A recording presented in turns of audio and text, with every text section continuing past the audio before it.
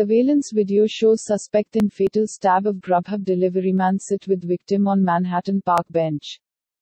Cops released surveillance video Sunday showing the suspect wanted for stabbing a GrubHub deliveryman to death, sitting down next to the victim on a Lower East Side park bench moments before the slaying. Victim Sala Miah was working hard to send money back to relatives in Bangladesh. His family was left in disbelief after his death.